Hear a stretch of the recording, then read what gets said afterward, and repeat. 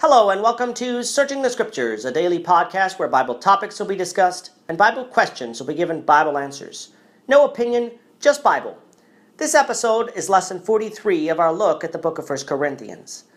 In the last episode, we covered 1 Corinthians chapter 15, verses 1 through 11. In this episode, we're going to look at 1 Corinthians 15, verses 12 through 19, and the episode will be titled, The Importance of the Resurrection. Let's begin by reading 1 Corinthians chapter 15, beginning at verse 12. Now if Christ be preached that he rose from the dead, how say some among you that there is no resurrection of the dead? But if there be no resurrection of the dead, then is Christ not risen? And if Christ be not risen, then is our preaching vain, and your faith is also vain.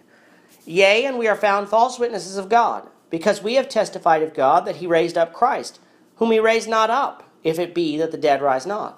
For if the dead rise not, then is not Christ raised. And if Christ be not raised, your faith is vain, and you are yet in your sins. Then they also which are fallen asleep in Christ are perished. If in this life only we have hope in Christ, we are of all men most miserable. Continuing what he started in 1 Corinthians 15, verses 1 through 11, Paul here is discussing the essential connection between Christ's resurrection and the resurrection of the dead in general.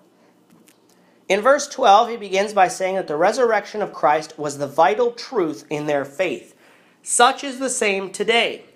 We cannot be a follower of Christ and not believe in the resurrection of Jesus Christ. And it's the same reasons that Paul lays out for the Corinthians as the reason for us as to why we need to believe in the resurrection of Jesus Christ in order to be Christians.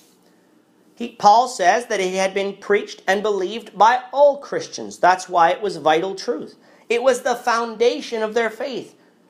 It's the very bedrock of our faith that we need to add to, as 1 Peter 1 verse 3 and so on goes and tells us to do.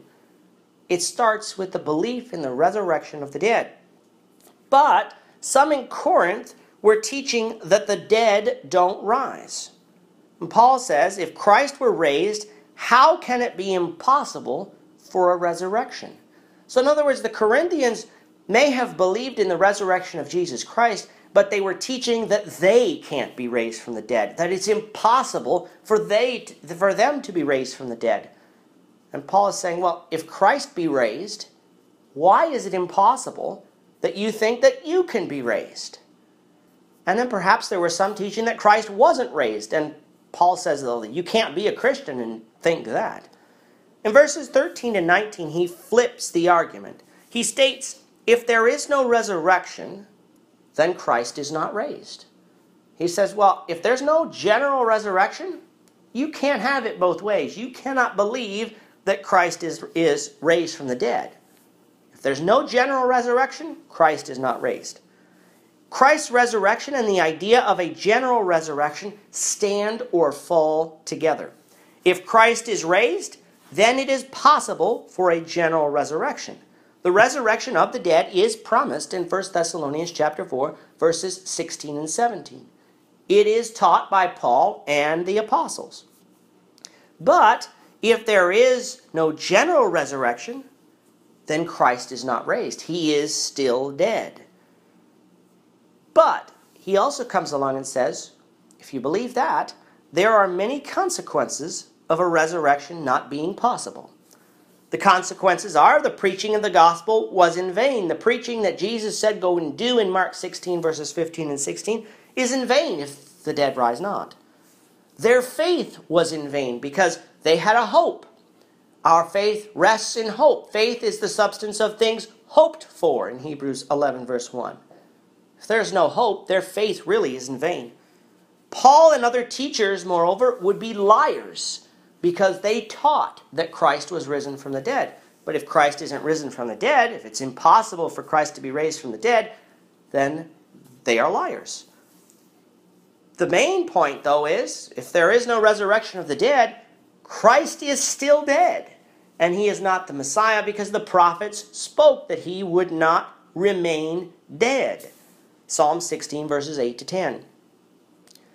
And even more so, if Christ is dead, they are still in their sins. Therefore, there is nothing that has changed by being a Christian.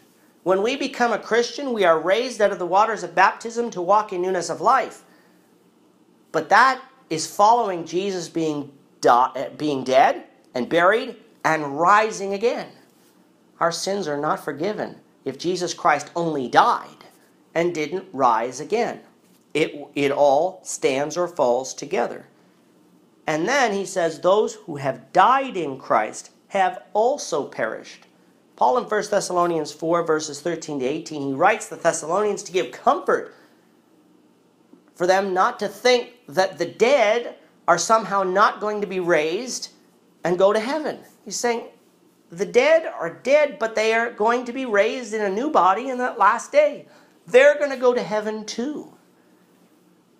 This idea that it is impossible for the dead to be raised is one that is a false doctrine. It has many consequences. Paul is stating here, you need to believe in a general resurrection if you believe that Christ was raised from the dead. If God is not powerful enough to raise Christ, his only Son, from the dead, he is not powerful enough to raise us. But if he is powerful enough to raise Christ from the dead, he is powerful enough to raise us from the dead. That's Paul's message here in verses 12 through 19. But Paul is going to continue on talking about this in the next sections. In the next episode, we're going to cover 1 Corinthians 15, verses 20 through 28, where Paul talks about the joyful results of Christ's resurrection in contrast to the consequences of disbelief. We can have confidence that Christ rose from the dead because of what people saw after the resurrection. But it is also nice that Paul here tells us about the joyful results of that. What the meaning of Christ's resurrection should be for us. And I hope you'll join us in that episode. But perhaps you're listening and you're not a Christian. The brethren here in Toronto would love to study the Bible with you so that you could hear the Word of God, believe it, and obey it before it is everlastingly too late. If you'd like to set up a study, you can send us an email at torontoeastendchurchofchrist@gmail.com. On behalf of the East End Church of Christ in Toronto, Canada, I'd like to thank you for listening to this episode. For free online Bible-based material, or to get directions to our meeting place, you can visit our website at www.eastendchurch.org. While there, you'll also find links to more of our podcasts, as well as links to the live broadcasts of our services. Should you have any questions about this or any of the other podcasts you may have listened to, you may leave a comment below or email us at torontoeastendchurchofchrist@gmail.com. Please join me, the Lord willing, again in the next episode when we will be discussing another topic from God's Word. Goodbye for now, and have a great day.